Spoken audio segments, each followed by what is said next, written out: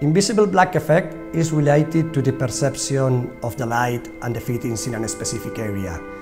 When the luminary is switched on, you really see everything completely illuminated, but you don't identify where the light is coming from.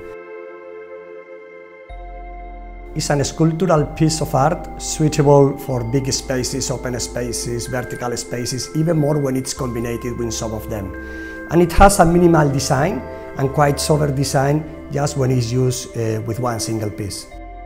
Art luminar is composed of two rectangular segments which intersects in three cylinders in a very clean way, in a very neat way. Art comes in two different versions, direct and indirect.